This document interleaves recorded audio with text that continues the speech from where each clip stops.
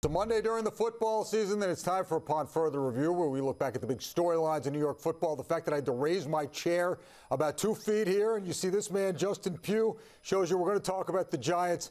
Thanks for being here. I introduced you before as the most stand-up human in America for coming here. We appreciate you being here with everything that's going on. Thank you for having me on. Yeah, it's definitely a tough start to the season, but I'm glad to be here. All right. I think I asked you this question a couple weeks ago, and I guess I have to keep asking until you guys get a win. How, with the aspirations this team had, the expectations, how shocking is all this for you? Very shocking. I think yesterday was definitely one of the tougher losses of the season because, in that fourth quarter, I thought we had the game. I was getting prepared to come on here and be like, all right, we got our first win under our belt, getting ready what I was going to say, and that one slipped away. So that was definitely tough, and we've played better than the first 2 weeks of the season. We keep losing close ones in the fourth quarter. We're learning lessons the hard way, and in the NFL, no one's going to feel bad for you. No one's going to feel sorry. So we got to pick ourselves up, and we got to get this thing corrected. You talk about learning lessons the hard way. What lessons can you get from losing when the expectations were so high that you were going to win? It's tough. Obviously, you're losing lessons that you hope to correct the next week and not do that. We've done it 5 weeks in a row. So obviously, we have to keep going back and going to the drawing board. Not fortunately, I guess unfortunately, we started at 0-6 my rookie year, so able to draw back on that team, and what helped us get through at that point, we actually almost had a shot to make the playoffs in that 2013 year. We had a big game against Dallas that we ended up losing that year. So going back and drawing on past experiences, try to help this team out and just try to be a leader. Justin, how does we all saw what happened yesterday with Odell Beckham, the injury, and obviously the news today that he's going to have surgery. You've lost this dynamic playmaker, one of the most exciting guys in the league. How is that, not just on the field, but in the locker room? I mean, how does that affect the team's psyche going forward now? It's definitely going to be tough. One of the best players in the NFL, one of the loudest personalities. He's always dancing, joking around, keeping everybody upbeat.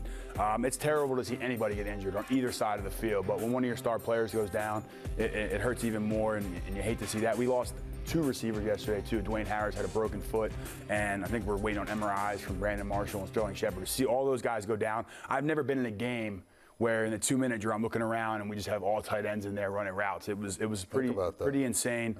Yeah. I'm just hoping those guys get better, and at the end of the day, they're still human beings. I'm hoping that speedy recovery.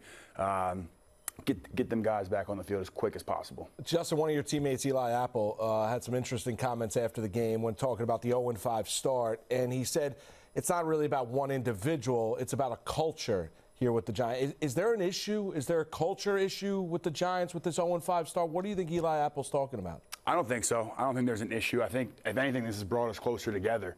You find out real quick who's friend and who's enemy when you start 0-5 and everyone's coming at you trying to figure out what's wrong. I think we have to pull together. You have to keep working. You have to keep playing for those guys in the locker room and the coaches. I love these guys, so I'm going to keep going out there and battling. We're professional. We have to go out there and we have to play better football. Is this group as tight together as last year's group? Because last year everyone seemed to work well together. Offense, defense picking up the offense. It seems to be a little bit of a miss this year. Is this group as tight as it was last year in 16? Definitely. I think we're even closer than we were last year. A lot of the same faces are coming back, and I think maybe there could be a lull with expecting in the fourth quarter, like, oh, someone's going to get this stop. We're going to win this game.